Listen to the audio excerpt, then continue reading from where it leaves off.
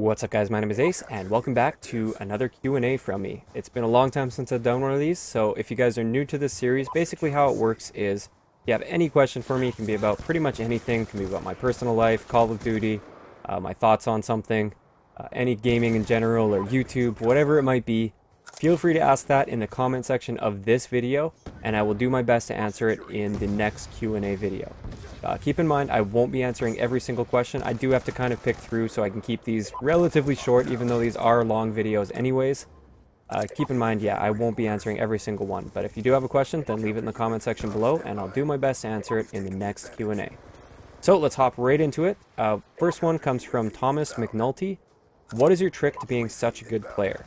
First of all, thank you very much for the compliment there. Call me a good player. Basically, the trick... There is no real trick. A lot of it is practice and trying to do whatever you can to improve your understanding and knowledge of the game. I guess one trick, like one thing I can say in general, is it's not enough to just shut off your mind and play the game constantly.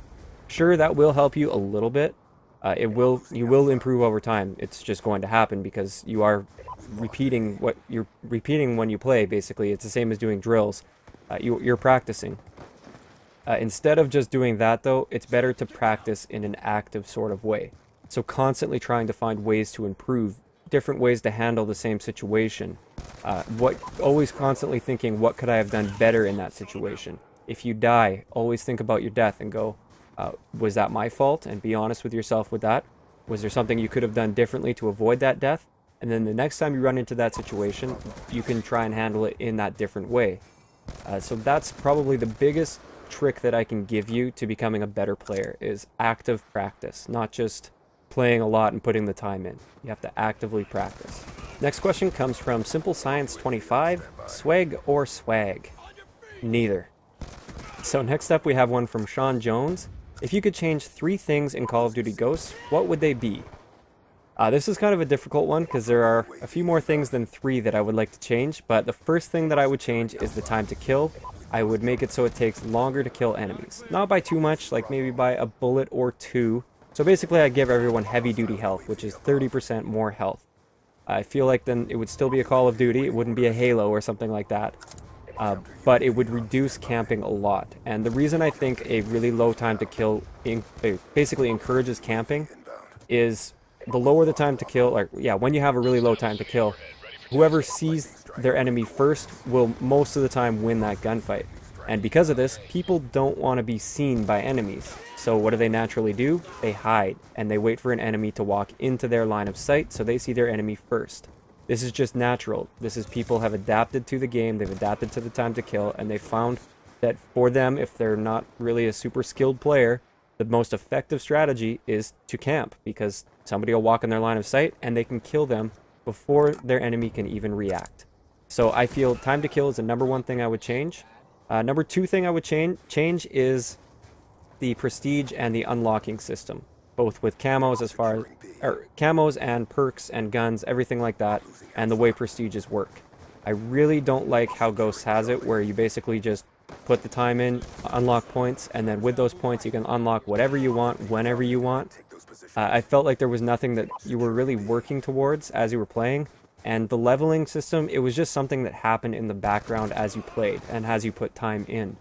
I loved in previous Call of Duties that I'd have to, like the whole time I'm playing as I'm going through my prestiges is, oh, I can't wait to get to level 32 or whatever it is to unlock this specific perk on my class, or this gun, or something along those lines. There was always something to work towards, and I really enjoyed that with previous Call of Duties, and Ghosts completely eliminated that from the picture, and I hated that. Okay, so final thing that I would change, the third thing, would probably be map design. Now, I don't mind the Ghost maps too much. I'm not complaining about the Ghost maps being too complex, but I prefer the more simple maps that rely more on gun skill than how you maneuver the map or how well you can hide in a map. I find the maps are just too complex in Ghosts, and there's too many different areas that you can be shot from at any given time when you're looking at a lot of different maps. And that also discourages people from moving, because why would they go out into the open where it's scary and they can be shot from a ton of different directions when they could just sit in this bush and wait for an enemy to walk right in front of them without the enemy knowing that they're even there. So map design is a big thing that I would also change in Ghosts. But like I said, I'm okay with it. Like I've learned to adapt, and I'm actually very, very good at navigating the Ghost maps. I feel that's one of my biggest strengths, and it allows me to be very consistently effective at the game. But I'm just not really a fan of them and how they play out. Alright, so the next one comes from another Sean. Sean Orr, how tall are you? I'm 5'11", so just under 6 feet tall. Never quite made it to the 6 feet, and I don't think I ever will. Moving on, this one comes from Hussein Ghanem. Did you play Grand Theft Auto 5, and did you like it? Yeah, I did play it. I got it right at launch, and I played it for a week straight. Like, all my free time just about went into playing Grand Theft Auto. I ended up beating the main story in 24 hours of gameplay time in 7 days. So in 7 days, I put 24 hours of gameplay time, which to me is a lot spent on one game, especially considering I kept up with YouTube and Call of Duty and everything like that at the same time. So yeah, I did play it a lot. Next one comes from King of Sly Kingdom. Have you ever considered making room in your uploads and connection to do a monthly Twitch stream? No, it's simply not possible. It's not a matter of making room in my bandwidth, because I only have 60 gigs per month of bandwidth. It's not that that's limiting me. It's actually my upload speed itself. I have a 0.7 upload speed, and therefore, like, the highest that I could possibly ever stream at, I think, would be about 360p. But if I were streaming, there's no way I could play online at the same time. I barely have a good enough internet connection to play online as it is. And if I were using all of my upload bandwidth while playing, then I wouldn't even be able to move my character, probably. I'd just be frozen, I'd be skipping, it would be terrible. So it's not a matter of how much data I have in the month, it's a matter of my internet connection simply isn't fast enough to stream with. I am hoping to get an office or something. I know I've been saying this for a while, but I'm really seriously looking for some way to do some live streams, to get an office or rent a room or something somewhere with high-speed internet.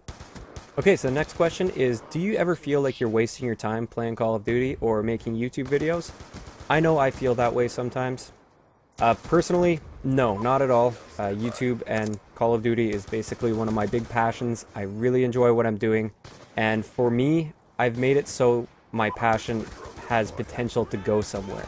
So I'm potentially working towards a career, or I'm making something off of doing this. So I'm putting in the time and I'm getting something out of it other than just enjoyment. Although I do get a lot of enjoyment out of it as well. I am making a little bit of money at it. Not a ton, but I'm making a little bit of money, and there's a lot of potential, a lot of opportunities that it's opening up for me. So no, I never feel that way.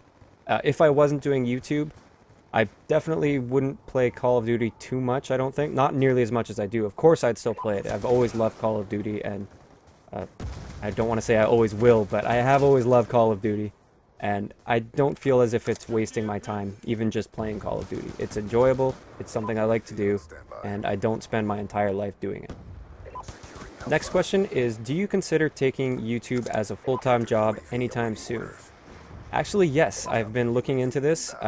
It really depends on how well my channel does with Advanced Warfare, but I would really like to make YouTube my full-time job and my #1 source of income.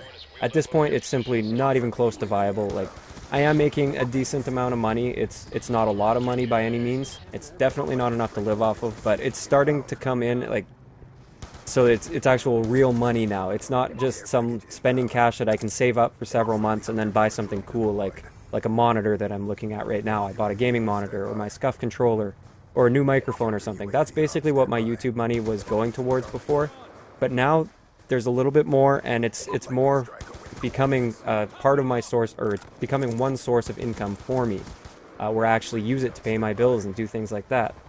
So yes, I really do hope that YouTube, I will be able to do it full time. I don't know when.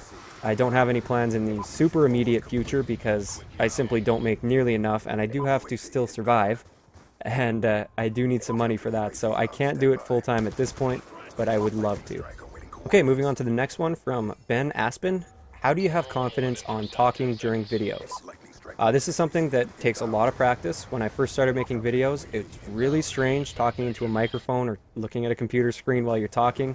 and there's nobody there. You're just talking to a microphone. There's nobody on the other end of a phone talking back to you. You're just talking. And it is strange. It is something that isn't really natural, and it's something that does take time to develop confidence in. I did think about this a little bit, and to give you a tip to sort of improve a little bit, this actually comes from public speaking.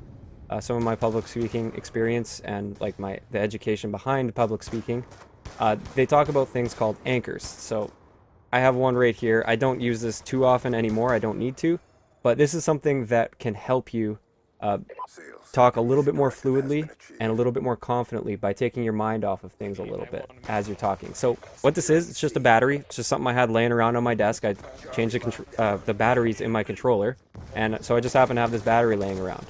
Now, what do I do while I'm talking? I just sort of twirl this battery around in my hand. Like, you don't need to see it on the screen or anything like that. Like, I'm doing it right now. You guys can't tell. And what it does is it kind of gives my mind something else to focus on while I'm talking, and then I don't sort of get caught up in my own head and start stumbling all over my words and things like that. I feel it does help a lot with that. This has been proven to work in public speaking, at least for some people. I'm not saying it's going to work for everyone, and it is a little bit weird. It does sound a little strange, but it does work for me. It does help me. If I find I'm really struggling to come out with things smoothly, having an anchor around, it can be a pen, it can be a battery, it can be anything you can fit in your hand and just sort of twiddle around a little bit. Anything like that, it can help with your confidence, or at least make you appear a little bit more confident with your speaking. So there's a little tip for you. So moving on to the next question, this one's from Dalton Johnson. What is your worst fear for Advanced Warfare, and what would be the worst thing they could put into the game? Or I guess that's not and, that's part of the question. What would be the worst thing? Basically, my worst fear for Advanced Warfare right now is connection, and how well the internet connections and hit detection and everything is going to work out with the new XO movements, because that's a lot of really fast movement, and it can definitely change, well, it definitely changes the way you play. And because things are moving so quickly, is the internet, like, are the connections going to be able to keep up with that fast movement? Or is it going to make it even more ridiculous where you get so far around a corner and you still end up dying or something like that because you are moving faster? I don't know how it's going to play out. That's my biggest fear right now with Advanced Warfare. I have played the game and I've really enjoyed everything I've seen so far. There's very few complaints. Actually, no real major complaints that I can think of at this point in time as far as things in the game. I'm very excited for all of them. I'm sure there's going to be some things that are a little annoying, but really my biggest fear is just connections. Next one comes from Hex Orbit. Will you ever play with subs? I actually play with subs quite often, but I usually just play on the Xbox 360 because the Xbox One party system does not work so well for me. With my internet connection, it takes me almost a minute to load the page just to send you an invite, like to load your profile page and then to hit that send invite to game. That takes me almost a minute per person to invite somebody to the game. And it's extremely annoying. People lose connection, then I have to go through that whole process again. I find it really frustrating, so I don't play on Xbox One with subscribers at this point, but I do play on Xbox 360. Actually, the gameplays you're watching right now, I assume these are going to be the gameplays I put on here, are going to be with subscribers. That's me playing Black Ops 2 with subscribers. So I do play that at least a couple times a week. I try to. And the way you get into these lobbies is follow me on Twitter, and I tweet out just saying, hey, I'm hopping on Black Ops 2, playing with subscribers. Send me a message for an invite, and I will send you an invite. And it's as simple as that. So yeah, make sure you follow me on Twitter. I will leave a link to that down below. The next question comes from James Wickens. Which YouTubers, if any, do you aspire to be like? Honestly, I'm aspiring to be my own YouTuber. I'm aspiring to sort of have my own personality come through. I want to be my own separate entity. I don't want to be the guy that's like that guy. I want to be the guy, you know? Like, I don't want to be trying to copy anybody. I don't want to be stealing ideas from people or anything like that.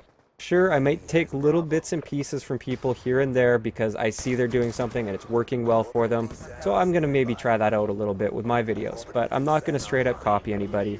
And as far as like their personality and things like that, I tried to just be my own person and let my own personality come through in my videos. So that's pretty much where I stand on that issue. Okay, it seems like I always start losing my voice when I do all these Q&A episodes just because there's so much talking involved. So hopefully I can make it through to the end of the video, okay, but my voice might start sounding a little bit bad here. This one here, this next question is, what got you into Call of Duty and what convinced you to do YouTube?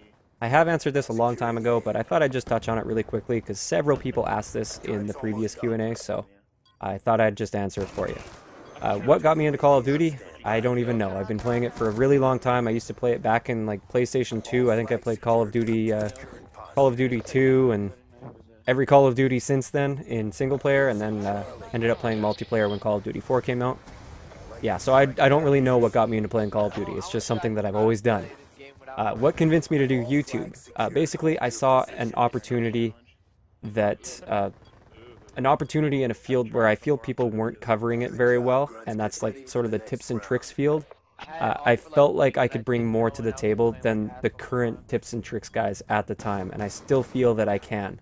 I feel that I can actually help people improve rather than just making videos that are designed to get lots of views that give you some cheesy little tip that doesn't actually help you improve at the game or doesn't do anything for you. I'm actually trying to make videos to help people improve at the game, and I feel like I've fallen into my niche there, and I really like that. Next question comes from Ben Taberner. How can you be so serious about Call of Duty but not play competitive? Basically, the number one reason for this is my internet connection. It absolutely sucks. I can't revolve my play schedule around other people. I can't play in the evenings with my internet connection. At least the connection is pretty much unplayable after 3 p.m. for me on my internet connection. I live in the middle of nowhere. There's nothing I can do about it aside from moving. I have the best connection I can possibly get here, and it still sucks. But after 3 p.m., I simply can't play, and I don't want to end up on a team playing competitively and having people rely on me when my internet could at any moment just cause my character to freeze for a couple seconds and I could lose the round or lose the game or something like that. So that's really prevented me from even giving competitive a shot. If I had a really good, consistent internet connection, maybe I'd give it a try, see where things go. But again, I don't feel like I have the best gun skill out there also. So I don't know how well I would do actually playing competitively, but I would like to give it a serious shot if I had a good, solid, consistent internet connection.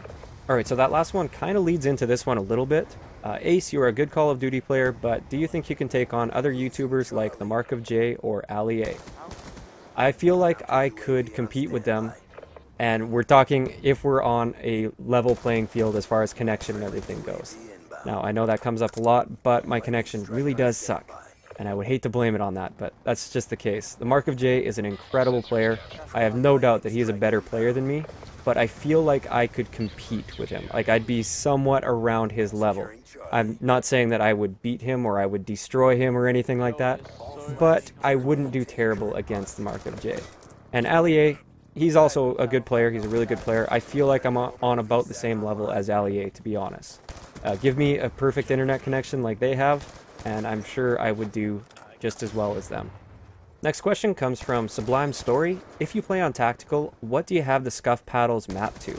So yes, I do play on Tactical, and I have my scuff right here, which I did get my Sidewinder paddles for, which is awesome.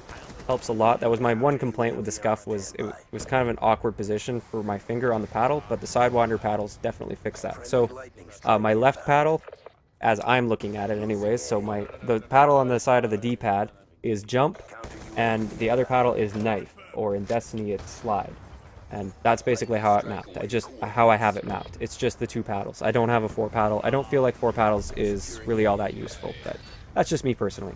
Next question comes from Ivory Longshots. Are you planning any more drills for Ghosts or Advanced Warfare? For Ghosts, no. I'm not planning on doing any more tip-type videos for Ghosts. It's basically way beyond its life cycle. Not many people are interested in looking for tips or anything like that, and it just simply wouldn't be worth my time. The live commentaries I really enjoy doing still, but tips, it just wouldn't be worth it. For Advanced Warfare though, absolutely. I'm going to be doing a ton of drills for Advanced Warfare, more than I did for Ghosts. I'm planning on having a little bit more structured this time, so it's an actual series rather than just a bunch of random videos whenever I felt like I had mastered a particular drill. So yes, you can definitely expect some drills for Advanced Warfare. Okay, the next one's a little bit of a long one. Hey Ace, really enjoyed the video. I'm planning on starting a YouTube channel in the next few weeks, and I'm nervous of doing commentaries with people in my house. It just feels really weird recording with my family being able to hear me through my door and stuff. I know it's weird. Did you have this problem also? How did you get past that? And any tips for me starting up on my channel? Thanks, and keep up the great work. Okay, so yes, I can totally relate to that. Even now, I still find it a little bit weird when I know somebody's within earshot of me recording my videos. It is a little weird, but I just kind of have to push past it. This is something that I do. Everyone knows I do it. You just have to kind of push through. It is awkward. I know it is awkward, but that's just the way it is. A lot of the time, now I will, like, if my family's home, I'll just say, hey, like, I'm going to be recording. Please don't make a bunch of noise. Try not to stomp around the house or anything too much. And I wait until they're like sitting down watching TV or something like that. So then they're focused on the TV and I can just focus on doing my thing. Even if they can hear me a little bit, they're still focused on the TV. So that's just sort of a little tip with that. You kind of have to push past it. And it's nice to just let them know this is what you're doing and ask them to be quiet and to just do their own thing and mind their own business, basically. As far as other tips, I could talk about this forever. Basically just consistency. Consistency in your personality, who you are, the type of content that you make, and also consistency in your uploads. Doesn't mean you have to upload a video every single day, but have some sort of a schedule or some sort of an idea, maybe one video a week to start with, and have it on the same day every week so your subscribers know when to expect your content to be coming out. Consistency is really important, and also create content that people are going to be searching for. Create content that adds value to the viewers. Make it so it's something that's worth their while to watch. Not just something that's entertaining, because there's tons of entertaining videos out there. It's hard to stand out there. You have to provide some real value to your audience. So make sure you're always asking yourself, what's in it for my audience by watching this video? Next question is a really quick one. Who are you partnered with on YouTube? I'm partnered with Machinima, and I'm locked in with them for another year and a little bit. So it kind of sucks, but yeah, I am still locked in with them. I've had a ton of other offers and some really good offers, but I haven't been able to accept those because I'm still under contract with Machinima. Not saying Machinima's a bad company or anything, I've just had better offers out there. Alright, so we're just about getting to the end of the questions. This one comes from Thy Rozzle. I believe I pronounced that correctly. Have you ever been to the UK? And if so, what did you think? And if not, would you like to? Yes, I've been to the UK a few times now. Basically, in England, I've only been to London. I haven't really been around England too much, but I've been all over Scotland a couple times. And been into Northern Ireland a bit as well.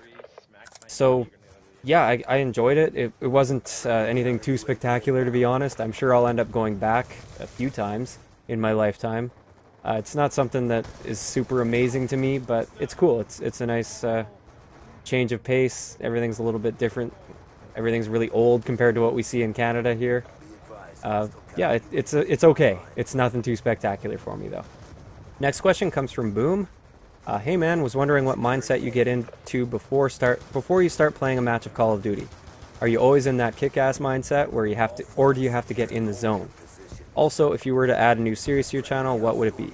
Okay, so the mindset going into a game is basically I try to go into a game with no expectations or very little expectations. I don't go into the game thinking I'm going to absolutely destroy this lobby, because then if I don't meet those expectations, it's just a downward spiral. I start getting after myself, like, why am I not meeting my expectations? I thought I was going to get a swarm this game. Why am I not getting that swarm? And I just start playing worse and worse because I end up fixating on that. Instead, I just like to go into a game with a really relaxed mindset. I do my own thing. I try to find out how the enemies are playing, and I adapt to that. I try to adapt and react to how the enemies are playing. And this is why my second half, when I play Black Ops 2 Domination, the second half for me is almost always better. And that's just because I've relaxed, I figured out how my enemies are playing, and I've sort of gotten into the zone, and I know what to do to challenge these particular enemies. So that's my mindset going into a game of Call of Duty. If you're going to add a new series, what would it be? That's going to be a surprise. I have a few new series planned for Advanced Warfare, and that's all going to be a surprise. Moving on to the next one. When you were a kid, did you play sports? Yes, I did. I played hockey for, I believe, like 14 years, something like that. Played a lot of hockey. Yes, I'm Canadian. Of course I played hockey. Not all Canadians actually play hockey, but yeah. Stereotypical Canadian. I played hockey most of my childhood. And then after that, I actually got into competitive paintballing. So I played paintball competitively for probably about 4 or 5 years, and now I just sort of play it every once in a while, and I don't really play sports too much anymore, which is kind of unfortunate. Like, I still try to remain somewhat active, and I'm thinking about maybe joining like a men's league for hockey, just like a fun league, but not too sure yet. We'll see if I can find some equipment and get into that again. So that's going to wrap it up for today's Q&A. If you guys have a question, like I said in the beginning, just leave it in the comment section of this video and nowhere else, or else it won't get answered. I will do my best to get to as many questions as possible without making the video like 40-50 minutes long. So I hope you guys enjoyed this, and I will talk to you guys next time.